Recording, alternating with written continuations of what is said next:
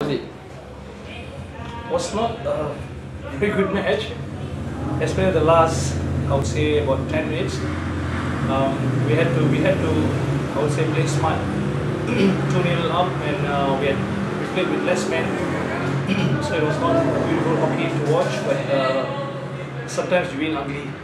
So you were 2-0 up, just play smart and start wasting time and playing the ball into space. So you win ugly. How do you feel, coach, as in this is your first win after? Normal. I mean, because I have a target, and this is not my target. So my target is game number 11 and 12.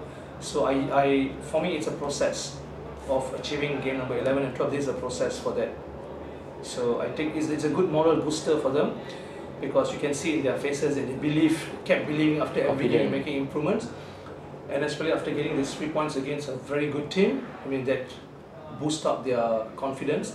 Just hopefully they stay on the ground, and that this is not their target. Their target is game number 11. Stay on the ground, enjoy the moment for a while, and back to work. How's the preparation like for the upcoming game? It's good. I think I'll give them a rest tomorrow, which is definitely a rest. And Thursday I will consider maybe a light stretching session, because they pushed very hard and they looked heavy. Legs were heavy, and half time I needed to remind them about mindset, about not feeling tired with your mind. Keep pushing, which I got it in the end. So I will keep checking with my medical personality. Do we need to maybe give them an additional break?